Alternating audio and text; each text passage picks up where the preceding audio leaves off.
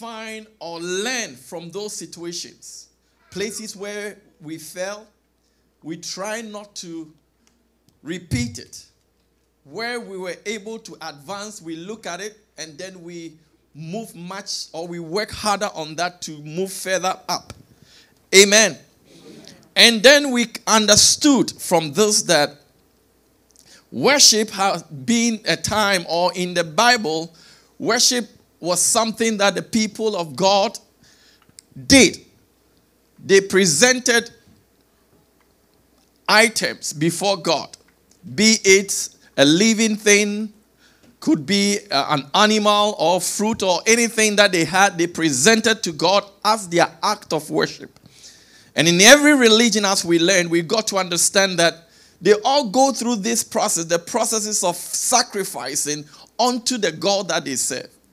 But for us, we have a God in the Bible they were doing differently from what we do now. All because of Jesus who died on the cross. Hallelujah. But that does not stop us from doing what? Sacrificing unto God based upon the blessings that God has given to us. We may not at this time present an animal upon an altar. Yet we also have a principle whereby because we love God, we can also present something from our heart unto God. We learned from the Old Testament how they did their stuff, and we came to the New Testament and we also learned some stuff from there. And these sacrifices, we understood that it will either be presenting our treasure, it will either be presenting our talent, or what? Our time. Amen. And then we said, biblical history that we talked about deepens our understanding of God's character. When we study them, it deepens our understanding of God's character. It reveals God's nature and his faithfulness and love towards us. We also said that it provides guidance for our faith. It encourages our faith and trust in God. Biblical history, again, we said it gives us hope and perspective. Hallelujah. And it inspires us as we worship or praise God. When we refer to these historical events that took place, it helps us to build much on our walk with God. Amen. And so the Bible made us understand in Proverbs chapter 22 verse 28 that we should not remove the ancient landmark which our fathers set for us. We are not to remove those ancient landmarks. One of these landmarks that the Bible talked about, which we are learning, is the landmark of sacrifice and worship. Amen. Don't let us remove the ancient landmark which our fathers have set. If we let go of it, it wouldn't be good for us. And we said to worship God is to demonstrate our love to him. And by so doing, it requires a sacrifice. And we also said a sacrifice is to surrender a possession as an offering to our God and to the others, to their deity that they worship. Are you here? And all these offerings that we talked about, we need to do it from a willing heart. You don't have to be forced to offer a sacrifice. When that happens, that is not a sacrifice. And a sacrifice must be, if you can remember, it has to be valuable and precious. Sacrifices has to be valuable and precious. If it is not valuable to you, it wouldn't be precious, or it wouldn't be a sacrifice. It has to be valuable, it has to be precious, and we need to do it willingly. Paul said to the Romans that we need to present our bodies as a living sacrifice. And he did not stop there. He said, holy and acceptable unto God. Amen. So all these things put it. Anytime someone gives out or do a sacrificial offering to it has to be a valuable thing to the person. Yet they give it out. That is what a sacrifice is. And last week, the previous week and last week, we then took the subject worshiping God with our substance or with our treasure. Amen. And we said that David, at his time that he was sacrificing unto God, he made a statement in 2 Samuel 24 verse 24. He said that I will not offer anything unto God that does not cost me. So when we have to do a sacrifice or give to God, it must be valuable and it must be precious. I can't just give anything unto God. It is not what I don't need, that is what I present. It has to be valuable to me. It doesn't matter how much it is, but it has to be valuable. It is not giving a change. When you do that, it is not valuable. Amen. And I told you the other day, most people go to church. I'm not saying it is wrong. If that is a valuable amount or something you have to give to support God's work, it is between you and God. But I have come to realize that it is not only here, but every church you go, the children of God, their most valuable amount of money they give to God is $1. Which sometimes I don't believe so. Amen. The poor is giving $1. The rich is giving $1. That is between you and God. But our sacrifices must be precious and valuable. Yesterday I saw something. I told my wife that I'll say this anywhere I stand. I just looked at it and I said, we went to the bank, and in the evening there was this guy that was sitting in front of the bank begging for money. And one guy went to the bank, he came out, and he gave the guy some money. The guy that was sitting at the bank on the floor, a beggar, when they handed the money to him, he took his wallet out of his pocket and put the money in his wallet. Amen. I said, wow. Even beggars are now even advancing. Amen. Listen, when we have to offer a sacrifice to God, it must be valuable. It must be precious. David said, I will not offer anything unto God that does not cost me.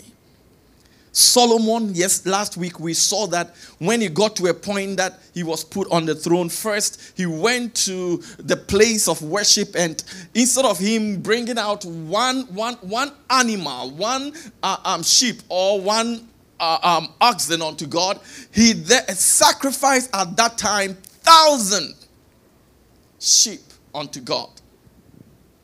And when he had finished doing that, that night the Bible says, God was so surprised, could not even hold up.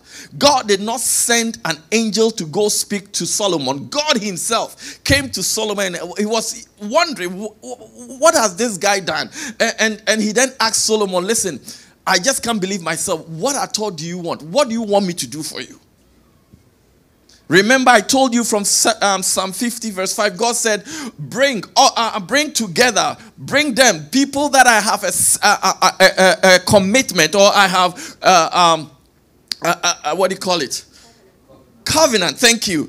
Children, my children that I have a covenant with them through sacrifice. And so God, through sacrifice, in a way, he has a covenant with us. And you know, God does not ask us to give something. God does not ask us to present any offering. He doesn't need them. It is everything on earth is God. Yet we do these things to prove to God or to show to him that we love him. So when you give to God, it is an expression of our love towards God. Amen? Amen. Amen.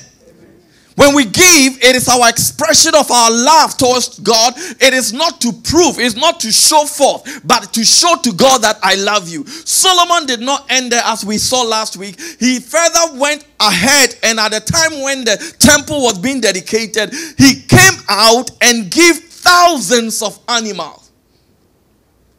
Thousands of animals. 2 Chronicles chapter 7. He gave so much unto God. Amen. All these we learn them from the subject worshiping God with our treasure.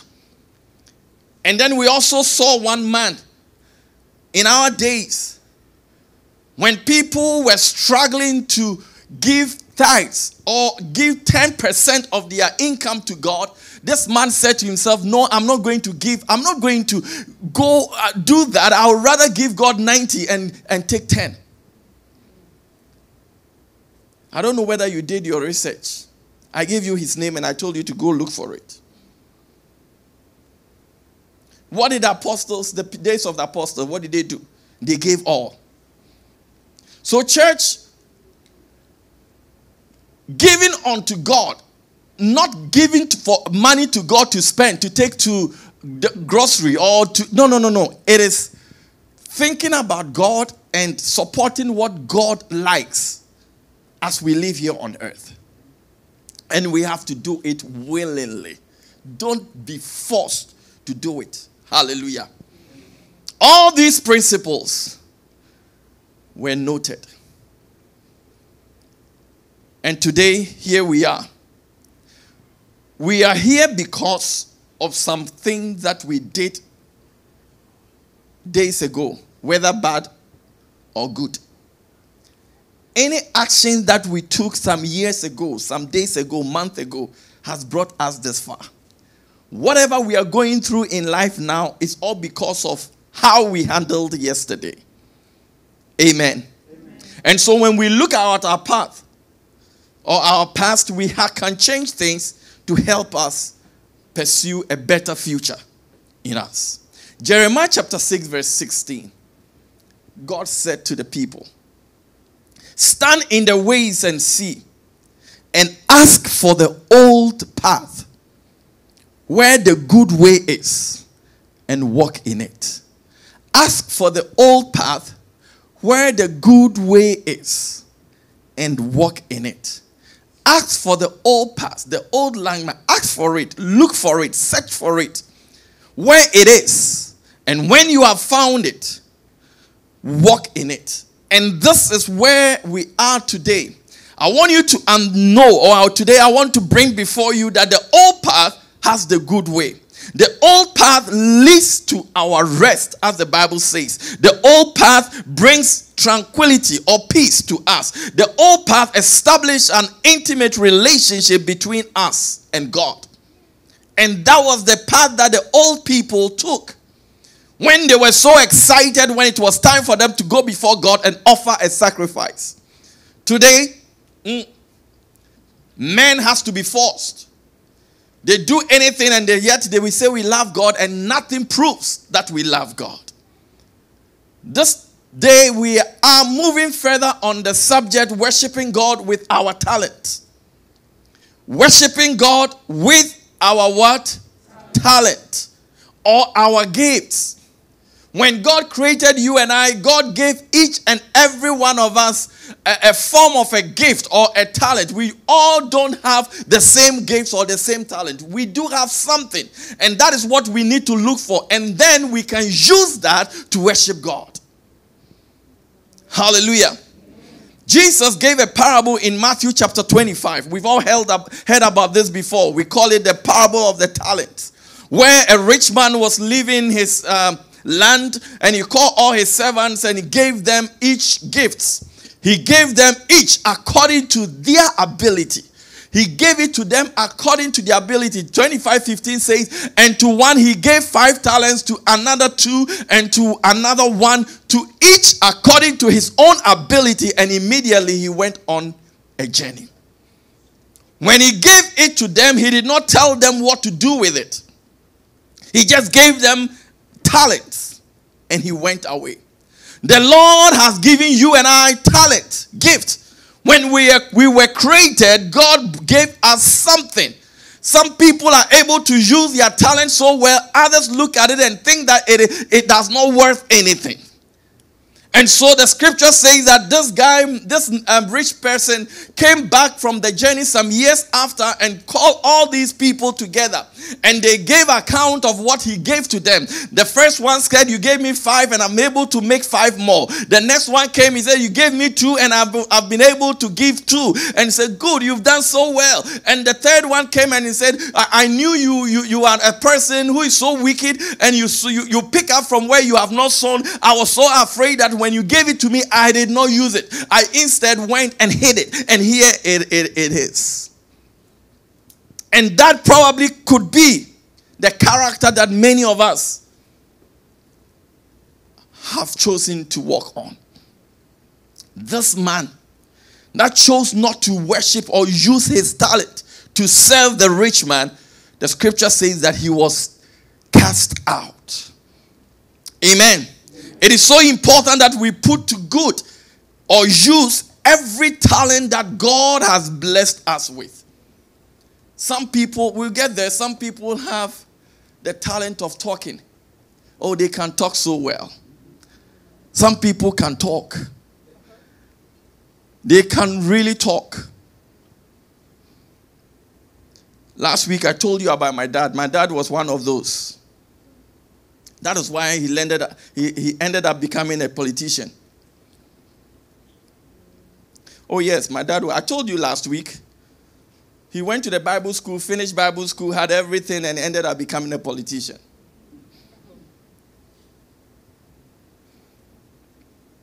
If you don't know, I can give you a little secret. My dad was one of Dr. Kwame Nkrumah's ministers. Amen. He could talk. I walked with him one time, and there were these students that were making demonstration, and all teachers were running away from the school. All of a sudden, this man just walked straight into the demonstration, went to the assembly hall, then there was no one there, called one person and said, go and bring all the students here. We're here waiting for them. The students came, and then he started talking, and he started talking, and he started talking. Those people that were so angry and destroying stuff, I don't know where that thing came from. All of a sudden, they all became so calm.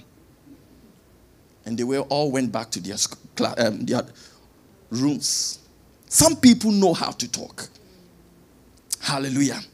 Romans chapter 12 verse 4 to 8 says, for us we have many members in one body, but all the members do not have the same function. So we being many are one body in Christ and individual members of one another. Verse 6 says, having then gifts differing according to the grace that is given to us, let us use them.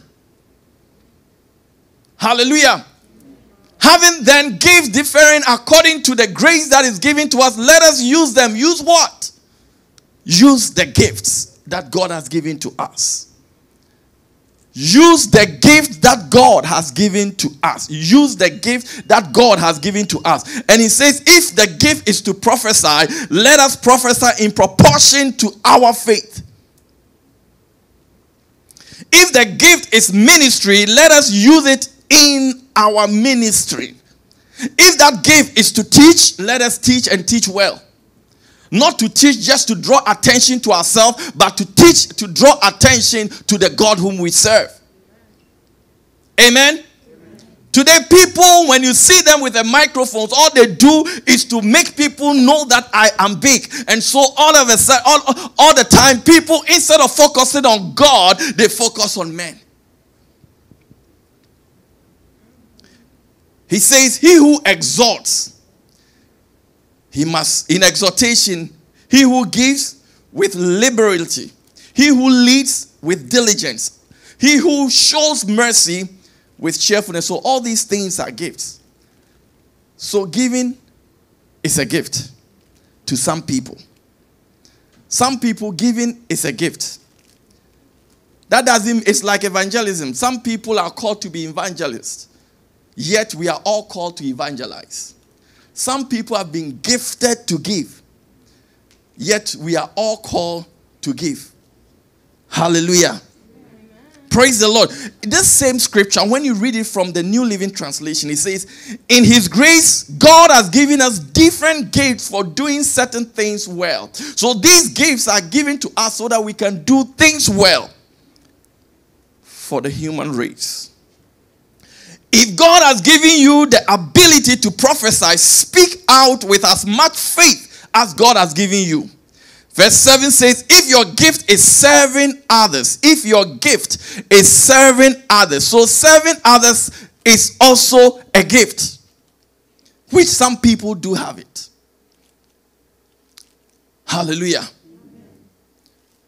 People with, haven't you ever seen a nurse that you can actually tell this person is not fit in this work? There are some people, they just do their work all because they want money. But the heart is, there's others too, it comes from within. It's just there. They don't struggle. Those people, it's a gift. He said, if it is serving others, serve them what? Well. I am not the one writing it, or I did not write it. I'm reading to you from the Bible.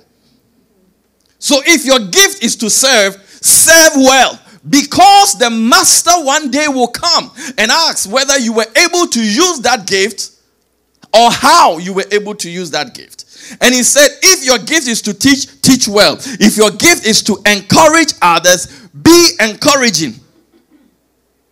It is giving, give generously. If God has given you leadership ability, take the responsibility seriously. And with this, I'll say to the leaders of this house, if you have been called to be a leader, be responsible to that duty that has been entrusted to you. Don't just hold that title upon your neck and be walking around there, I am this, I am that. No. That is not what or how or why God called you. You have been given a responsibility as a leader. So lead. Amen. A leader must do what? Lead. That is why they are called leaders. Are we here? Amen. Who am I talking to? Praise the Lord. Mama Mary, say wish. I will not even look there. Praise the Lord. If you are leader, lead. Take that responsibility seriously. And you have a gift for showing kindness to others, do it gladly. Do it gladly. So, these are some gifts that we've talked about. The problem here now is people that have been given some specific gift, rather than using their gift, they look at other people's gift and they try to copy that gift and they make mistakes, messing up stuff. Remember, we have to do it well.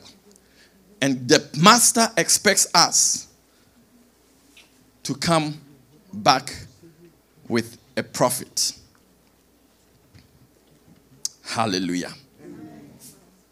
Every one of us is given a gift. We all have a gift. And that gift is meant for us to serve one another. And as we use our gift in serving people, we might not look at it as very spiritual.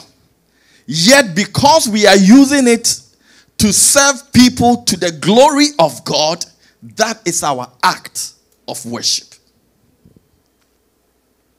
In Exodus chapter 36, when we started this subject, we said about it. When Moses called the people and told them that God has instructed us to build a tabernacle for him, the people with a willing heart, with joy, they all began to contribute to the construction of the tabernacle. And after they have brought everything necessary for the construction, then they went out to look for people that are talented, that will be able to put things together and make the tabernacle right and very beautiful.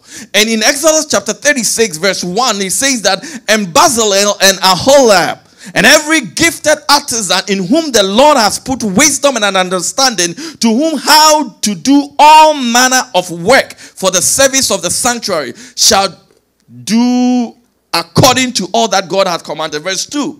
Then Moses called Bezalel and Aholiab, and every gifted artisan in whose heart the Lord has put wisdom, everyone whose heart was stirred to come and do the work. So they went in to put gifted people, talented people, people that have that creative art, that they can really build something. Not amateurs, but people that have the idea. They know how to use a drill. They know how to use a hammer. They know how to use things. Not some of us, me, I'm talking about myself. Not some of us that can handle things and we can do it, but not according to how the professionals can do it. God wants us to do something right. And if we have to do it, we must do it and make it look good. That when people see it, they can tell that this is for God. Remember what David said, I live in a house. I live in a palace, a mansion, and I'm enjoying myself and God lives in a tent. No, this isn't right. I have to change and bring God or build a temple for God.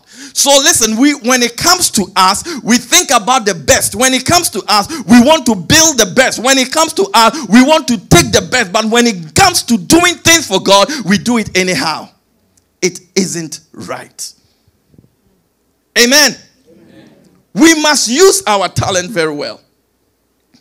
Rick Warren said, you don't have to always be doing something spiritual to bring God glory. Anytime you are using God's gift for his glory, it's worship. Anytime you are using God's gift to his glory, it is worship. So someone can come to the house of God and begin to vacuum, begin to sweep, begin to arrange chairs. And as the person does it, is singing worship song, is singing praise song, thanking God for the gift of cleaning and doing it and doing it and do it. As you do these things, people may not see it, people are not aware of it, but God knows that this is an act of worship. And that is what we are talking about. I'm here to let you understand that there is an amount of a gift that God has planted in your heart, and it is time for the church to rise up and use that gift to the worshiping of God.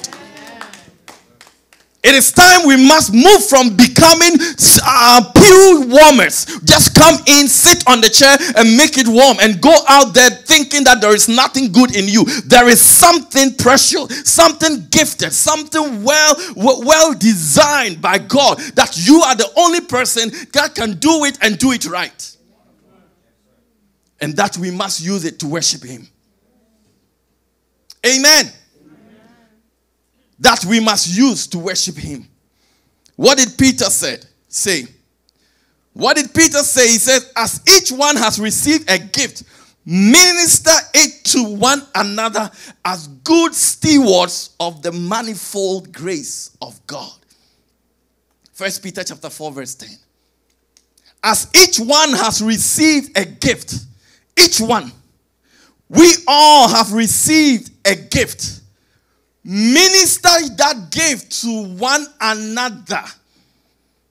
That gift, minister it to one another as good steward. A steward is someone that is taking care of someone's property. So a good steward, listen, a good steward. And I want to repeat that. A good steward, it did not just say a steward, but a good one. Which say means there could be a bad steward. The bad steward would do everything on the opposite. Not ministering in the right way, but we must be good stewards of the manifold grace of God. Praise Jesus. Oh, Lord, help us. Help us. Let me give you this and maybe I'll end here and next week we'll continue. There is this man or child of God that I know of in a church in London. This guy lives very far from where the church was.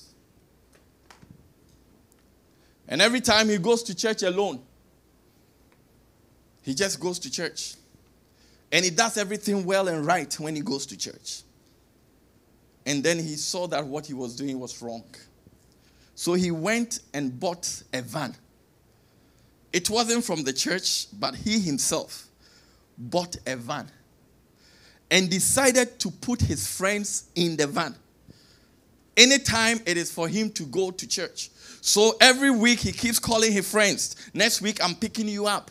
And then I'm picking you up. And then I'm picking you up. And this guy began to fill his van every moment that he was going to church. And he was transporting his friends to church every day, here and then. May God give us this heart. Remember, God has a covenant with his children in sacrifices. He doesn't force us to do it. But when we willingly do it from our heart, not being pushed to do it, but when we sit and think about God, about his work, about souls, which is the heartbeat of God, the moment we begin to think about these things and how best we can do to bring souls to the kingdom, and we act upon those feelings, it goes on to touch God. And everything that is needed by you will be provided by God. This guy, if I tell you how much and how God keeps blessing him, only God can tell. Only God can tell. I have two friends, again, so many years ago, when we were in that region. I have shared this testimony and I will keep sharing it. I'll keep sharing it because this is what gives me motivation to do things for Jesus.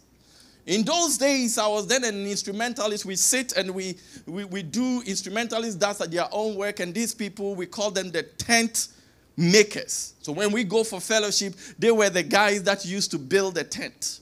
And so there were about 40 of them. And my friends and I, instrumentalists, we picked them, we packed them, and one guy, that guy that even drives the instruments out, he's here. Not in this church, but in this city. And then anytime we were packing our instruments, I could see something that these guys were doing. The moment they gather to build a tent, they hold their hands, they pray, and then they build the tent. When we are done, they will pray and bring the tent down. They pull it down. They kept doing it, and then I realized that the number was reducing, and it was reducing from 40. It came to about, that work which was meant for about 40 people, came to about 4 or 5, including these two friends of mine. But the holding of hands and praying to do that work, they kept that tradition. The work those two guys were doing were just mere carpenters. I have shared this several times. They were just mere carpenters. And if you have been to my country before, you see that when the ladies or the mothers go to the kitchen, they have a kitchen stool they sit on to make food at the kitchen. How many of you are aware of what I'm talking about? Yeah. That is the type of work these two guys were doing. That is the level of their carpentry job. So they will just put these small things together and people come in, buy it, and they sometimes even take some, go to the market and sell it. And one day it happened that they got an idea that carpenters were having a conference in London. So these two boys with stool-making technology went to the British Embassy and said to them that we have come to know that carpenters are having a meeting in London and we want to go. They did not struggle through it. The next thing was said to them that come at 3 p.m. for your visa. When people that own factories were rejected, people that had money in their accounts were being rejected. People who had nothing, just making stool, were given the right to travel abroad. Today, God has lifted them all up and have made them well. We are serving a God who is not like man, that forgets what we do to him, because he always have a covenant with his people. I don't know who I'm talking to now.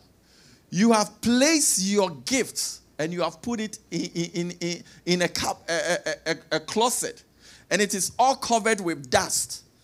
Go back, take it, pray over it, and begin to use it. I don't know what gift God gave to you. If it is the gift of cooking, pray and commit it unto God and serve people with your cooking. One day, someone somewhere may eat that food that people disregard. And that person will realize that by eating your food that is sanctified and anointed by the Holy Ghost, got a tumor taken out of the body, begins to shout, "What have I eaten?" And the people then begin to run to you. "Who is this?" And that little thing that was on the street side begins to become. Why? Because it is a gift that God has given to you. Don't hide it. Serve people with that which God has given to you.